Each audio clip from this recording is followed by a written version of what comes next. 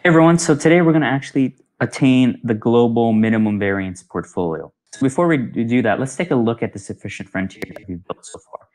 Another way we describe this is we can describe this as the minimum variance frontier. What do I mean by that? Well, essentially what we're looking at here is for a given return, for any risk-averse investor, we want to minimize risk. For example, let's look at this 10% return. For this given return, we would not want, no risk-averse investor would invest in any of these portfolios to the right of this frontier. The reason why is because we could get the same return for less risk. And the same goes for any other return, expected return. Let's look at this 8% expected return here.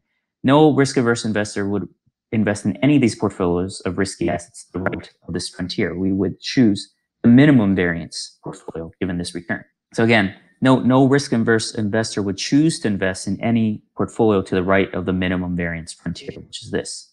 Because for the same return, we can get the same return for lower risk. That's a major point I want to get through. Now let's see if we can figure out what's the global minimum variance portfolio. And that's just the leftmost point amongst this frontier. So this point right around here. And essentially, an investor would not or cannot hold a portfolio consisting of risky assets that have less risk than the global minimum variance portfolio. And that means you can't invest in any risky assets here, that they don't exist. But remember, I want to emphasize that's risky assets. So later we're going to look at introducing a risk-free asset, and then we can relax this point. But the main point is no investor would invest in any of these portfolios, and we want to find the global minimum variance portfolio, which is right here. So how can we do that in Python? So it's quite easy. All we need to do here is we are going to take our portfolios. So like here, like so.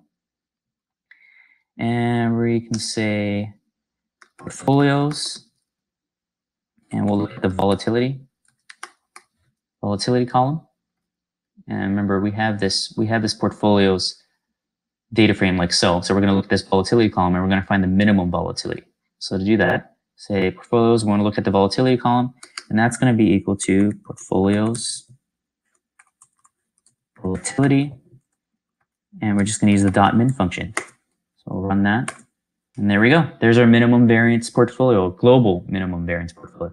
And you'll notice these are the weightings of the different asset classes that would help us attain that minimum variance portfolio. Volatility of 0.139 and expected return of 6.7%. So that's our global minimum variance portfolio.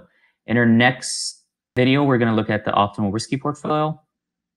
And so till next time, thanks.